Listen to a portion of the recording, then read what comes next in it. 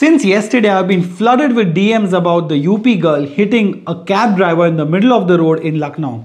The viral video shows a lanky young woman raining slaps on a cab driver and breaking his phone at the busy Awadh traffic light on Friday, 30th of July. In the video, the woman can be seen slapping the driver named Shahadat Ali multiple times in front of a cop who tried to intervene. A man in the background could be heard saying, "Arre, badtameez aurat hai ye," while another said, "Roz ka natak hai ye." Wonder what that means.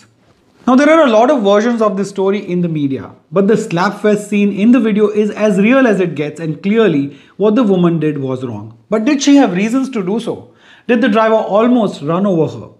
To know this, you have to watch this video that clearly shows how the signal is red and yet the vehicles continue to jump and keep moving, a scene very common across India.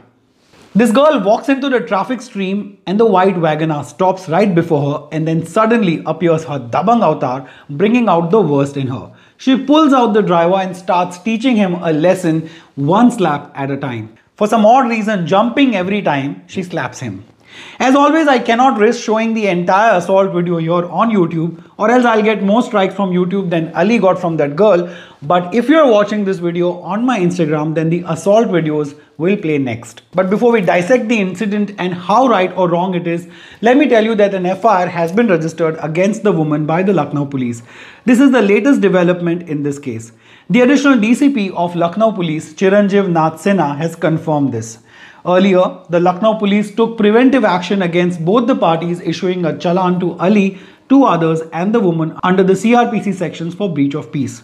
Now the video sparked outrage on Twitter, with many users trending the hashtag #ArrestLucknowGirl. The incident also once again fired up the debate about feminism and gender equality, with many questioning how the world would have come crashing down on the man if it was the other way around.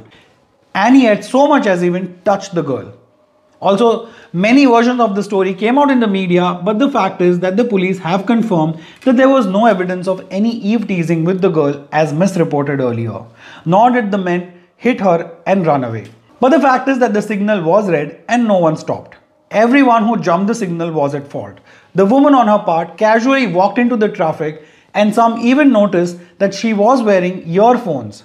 When the white Wagoner stopped, everyone else did, and the traffic from the other side started flowing. In this entire incident, the one who seems to be the most at fault is the traffic police, who should have manned the traffic rather than letting them blatantly violate the rules. The woman, in effect, did what the traffic police should have done, but she had no business taking the law in her own hands. She simply could have taken down the car number and reported it, or at least called the traffic police present at the signal and complained to him. Hopefully he would have taken some action at least then. One other annoying thing that happened in this case, and that happens so often in India, is when people just stop their car in the middle of the road to settle scores even after a minor accident, while the traffic builds up behind them. They have no regard for the honking cars and even wailing ambulances waiting and suffering for no fault of theirs.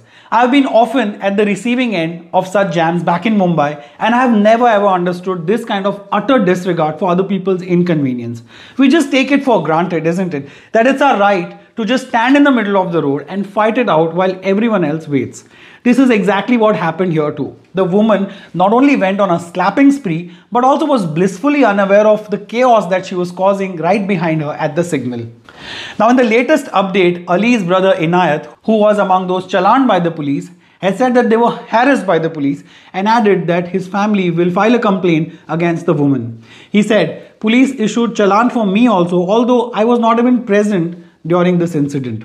The cops took my brother to the police station, so I went there to save him. They sent us to jail on the same night. Next day, our lawyer came and got us bail." This is what he has told the print. He even said that my brother was not at fault. His cab didn't even touch the girl. I don't know whether she was drunk or not, but she did it intentionally. And now the UP police has filed an FIR against the Chata Queen.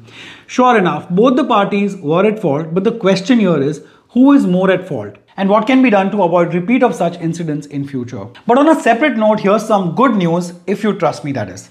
There's an unbelievable offer of full 40% off on the 90-day supply of the It Really Works vitamins. You know about those, right? This is for all of you who asked me about the It Really Works vitamins and their effectiveness in giving you back the thick volume of hair that you may have lost like I did, or if you have been struggling with hair thinning and hair loss issues.